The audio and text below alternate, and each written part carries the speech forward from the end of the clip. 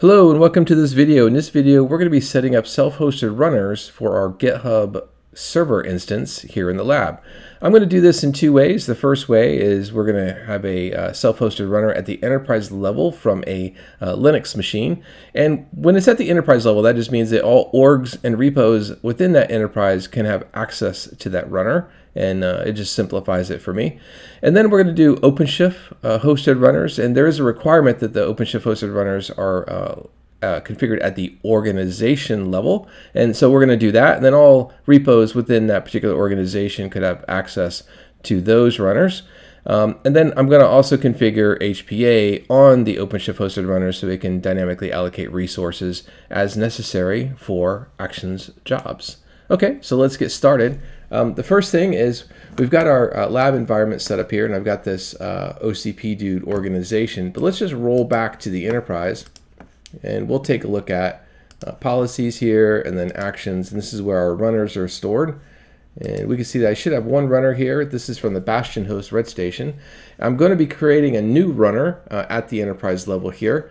And that runner will eventually replace this one because I don't want this on the Bastion host any longer. I do have a terminal session already up, and we'll use this as our initial configuration here. So it's pretty simple. I should also mention that I already have GitHub Connect established. I have a enterprise account that it's linked to. You don't need a cloud instance. You just need an enterprise account. And it's pretty simple. It just says, link your enterprise, and then you select it. It'll be in a menu list, and then you can enable whatever features you want. In this case, I want to enable actions and Dependabot. And for this Dependabot option, what it does is it pulls down that the known vulnerability database, and then it can compare the code to that database. And then through the runners that are configured at an org level, it will automatically create pull requests to bump up your code to versions that are not affected by those known CVEs. So it doesn't necessarily take you to latest, but it takes you to the level that is above that CVE. And it'll automatically generate a new branch and a pull request for that. And then you can further automate that if you want, just to approve it and merge it. Or you can work through the process that you verify and test that pull request, and then merge it manually as necessary. And then of course I do use actions, so by enabling this, it means that I don't have to manually sync my actions down to my on-prem instance any longer. If I configure an action within a workflow, it'll automatically pull that action down for me and deploy it in my instance. So it'll simplify the management of my actions. So I've got GitHub Connect already established. Okay. So let's take a look at that enterprise again. Yeah, it was under policies, actions, and then we'll just create runner, and we'll say new runner. And then it just gives you this little menu and all the copy paste scripts necessary to configure your runner. So we're doing Linux, x64, and then I just need to copy all this down into my host. And we'll just do that one by one.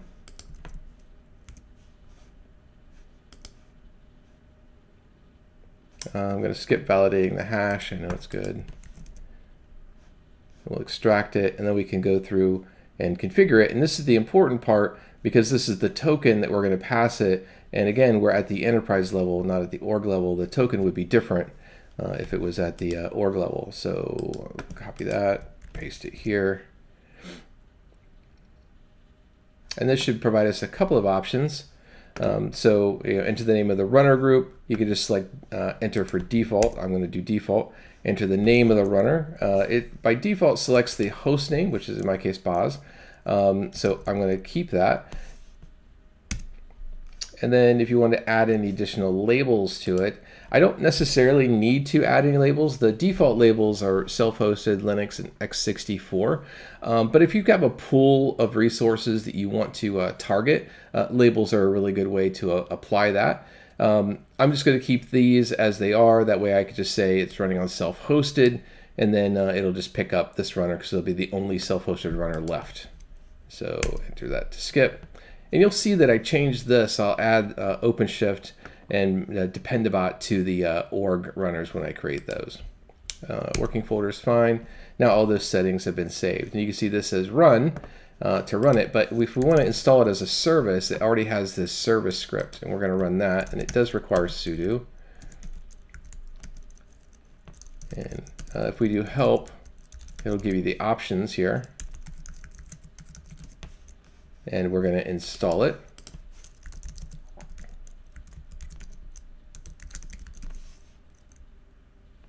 And then we're going to start it.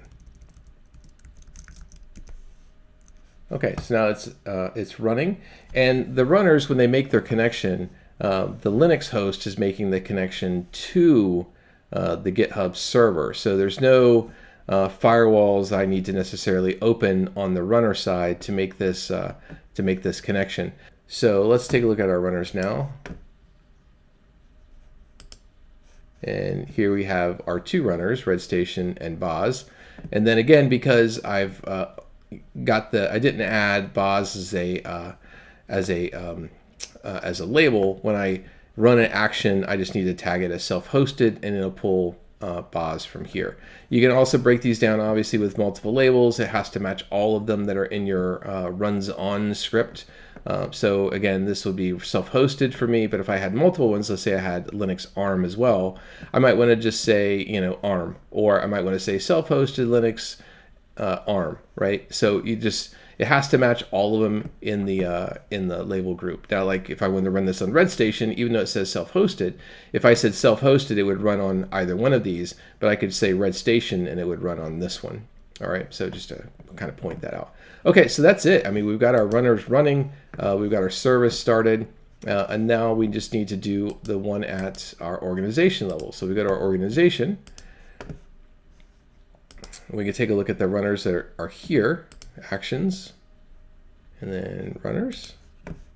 And you can see that the two have been provisioned from the enterprise to this organization. Again, all orgs and repos under that enterprise now has access to these runners. All right, so now we're going to apply a GitHub app, and then we're going to create the OpenShift hosted runners within our environment and get that configured. So let's go to the marketplace here, and then we can just do a search for, let's see, Red Hat. And these are verified actions, and you see here this OpenShift Self-Hosted Runner installer. That's the one we're looking for.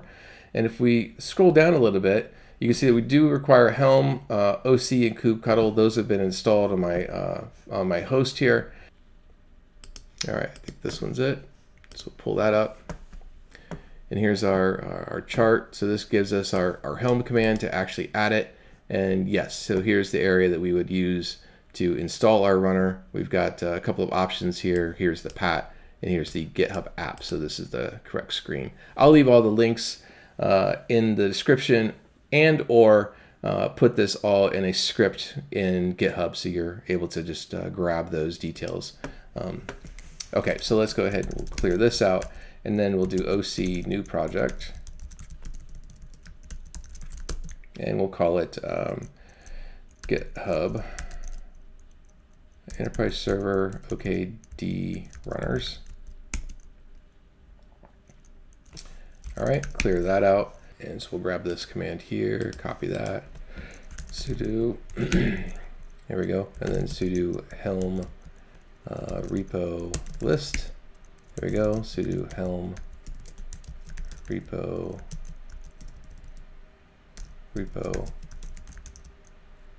this update. There we go. Okay. So now we've got our Helm repo added.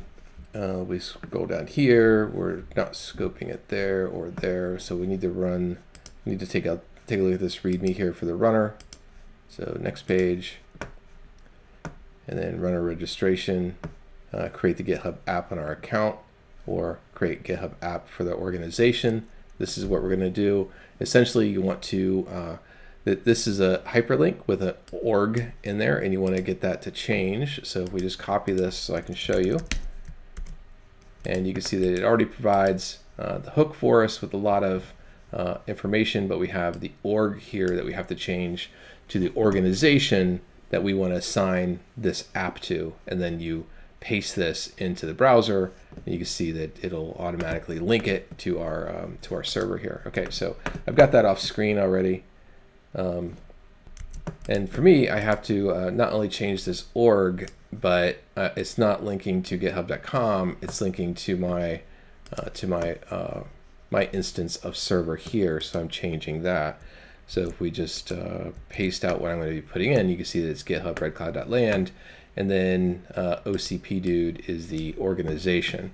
Now it is capitalized here. That's just the display name. If we go to the actual organizations, you'll see that it's all lowercase. It's a good idea to keep it all lowercase. GitHub server is case sensitive. So let's yeah, go back to that. And then we will take this, copy that into our browser. Let's just get a new tab here, browser. There we go. And then we just give the app a name, and we could just say like OKD runners. And then all this other information's already been filled out. You can make some adjustments to the privileges if you want. I'm just going to accept everything here as the default and install it. I just wanted to give it that name, and then we can scroll down to the bottom here, and then only on this account, any account. So only install it in the OCP dude. Yep. So we'll create that. Okay, so we need to make sure we remember our app ID is 7. We're going to need that with our configuration. And let's see, we need to create a private key down here. So go ahead and create a private key. And this, you probably didn't notice, but it automatically downloaded this private key to my downloads folder. And we'll need to reference this as part of our install here. All right, so and you could add a logo to it if you wanted. Let's do that. And we'll just grab like this OpenShift logo. There we go. Set that as the avatar. Perfect. Okay. So now that that's done, we've got our app assigned, and now we just need to install the app. And right here, we just say we're going to install it into OCP dude. So it went from general to install app here. And then if we look at this top screen, is that it? No, not there yet. Okay, now we can click install. All repositories within this organization, or you can select individual repositories. I'm going to say all repositories in that org can have access to that. And I'm just going to check this one more time. Yeah, all right, so this other identifier, 17, when we install the runner from Helm, we want to make sure we capture this installation tag as well. So I got to remember that it was 17. I'll make a note of that off screen. All right. So now we're at our organization. We've just got an app assigned to that, and now we can go through the rest of our installation to build our runners within OpenShift. Okay, went ahead and set that PEM file as a environment variable, so we'll pass that in right here. Our app ID was 7. Our install ID was 17, if you recall that. The owner, OCP dude, the domain, git.redcloud.land. I'm adding a couple of additional labels here. One in OpenShift. That way, when I run actions, I could just say, runs on OpenShift, and it'll target these runners instead of the self-hosted Linux runner. And then any runners you want to enable Dependabot, you'll need to label those. So we're labeling these. That way Dependabot can use OpenShift to run its actions. We're going to create a runner group OpenShift and then change some of these resources. I think the default is 100 and 250. We're changing that to 250 and 500 here. All right, and then following the instructions, we've got echo string and then deploy or manifest. So let's give that a shot.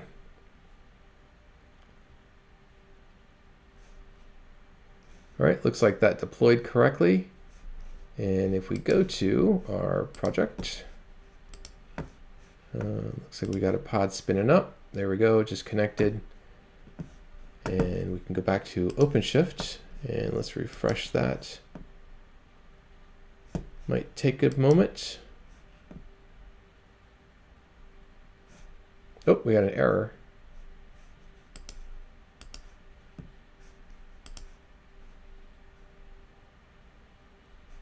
Oh, cannot find the group. Got to pre-create my group. All right, good to know. All right, so let's new runner group. There we go. OpenShift. I thought it would create it dynamically. I guess I was completely wrong. All repositories. Create a group. There we go. And we'll just kill this one.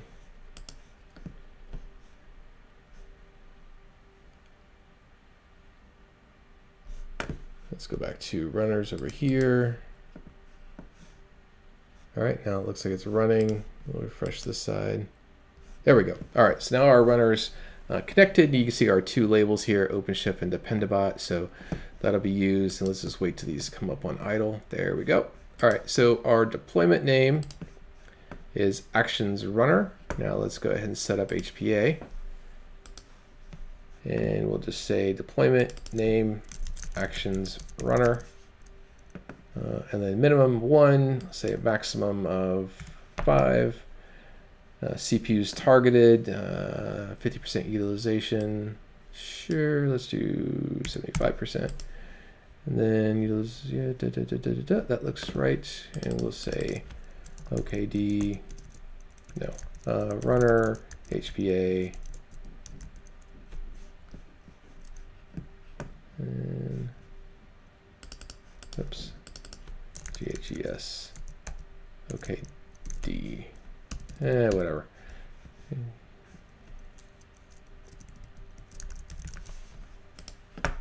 Create. All right, so now we can go to our deployments, and this should show that it's, there we go. All right, so now we've got auto scaling enabled. It'll control these pods, and still got the one pod there. All right, just had to restart. Okay. So now we've got one pod up. All right, good. And we can refresh this. It's active, so it must be running a job already. That was quick. I must have had something targeted here already in a repo. Let's go back to here. I've only got a couple of repos. Let's see what actions are running. Oh, there we go. All right, so I had an existing repo that must have been labeled. Oh, Dependabot. All right, there we go. All right, so Dependabot's already running. Okay, great. So there we go. We've actually set up two runners, one for a Linux at the enterprise level, and then we've got these automatic runners that are dynamically scaling. And it looks like the job completed already, so that was quick. Okay, great. But these will dynamically scale as well as more jobs go into it. All right, so that's it for this demo. Again, two runner types, plus we mentioned GitHub Connect. So I hope this helps. You can configure your runners so you can start playing with actions within your particular lab environments.